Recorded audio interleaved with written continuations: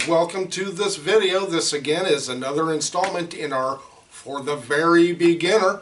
Again, that's the name of the playlist. Make sure you look in the playlist for other videos for the very beginner. Okay guys, in today's video we're talking about keeping your guitar clean and how to store it. Now, there are a couple different ways, believe it or not, of storing your guitar when necessary. Now, acoustics, I keep mine in the case except when I'm playing it, right? To keep it from being exposed to weather and stuff. It's also thin. It's not thick like a solid body guitar like these.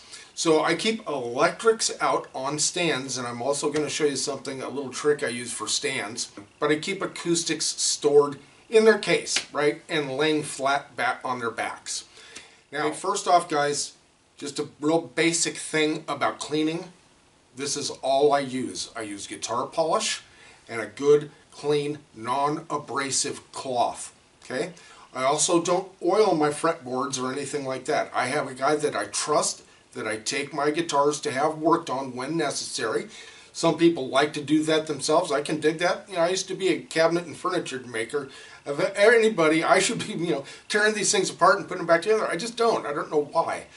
But I have a guy that fixes them and stuff, and I always have him do the deeper care that they need. But it's just day-to-day stuff.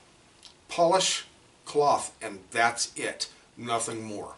Okay, let me show you a little trick I use as far as stands go and guitars as well, and amps. Okay guys, this is just one of those cheapy stands that you get for, like, what are they, 15, 20 bucks, something like that at your basic guitar store.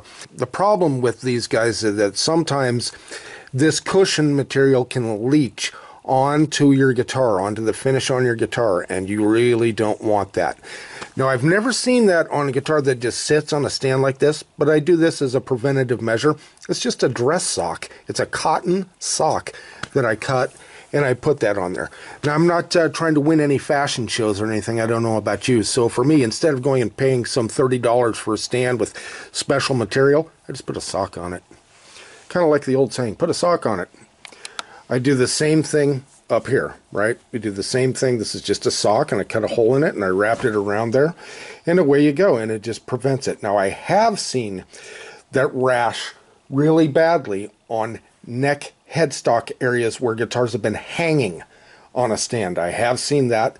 So maybe the cure for that is to just put a sock on it. So maybe we'll call this video "Put a Sock on It." All right, guys, what about amps and things? Oh, also another trick. Sometimes if I have guitars just standing out like this, I'll put a pillowcase over them just to keep the dust off of them. Now, that's the same thing that I do with my amps. As you can see, that's a little orange amp under there, and this is my drum amp. And just to keep the dust off of them, I'll put a pillowcase on it. Just like on my Marshall, that's what that pillowcase is there for, to just drape over it when I'm not using it, and it keeps the dust off. It's just that simple. You want to keep dust off your electronics pretty much, right, guys? So that's very, very general maintenance. Again, I just put a cloth or some kind of cover on amplifiers when necessary, and even my pedals. When I come through here to vacuum, I'll put a pillowcase over my stuff just to keep the dust. Again, electronics and dust, they're not good friends.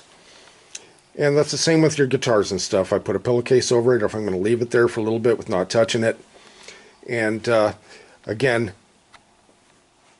put a sock on it. I think that's the gist of this video. Alright guys, thanks so much for joining us. Again, I just use guitar polish and a clean cloth. That's it.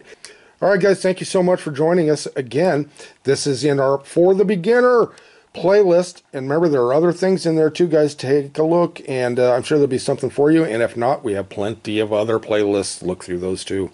Alright guys, this is Rock Hard Riffs, the guitar channel for the self-taught. Please subscribe if you haven't already. We'll see you next video.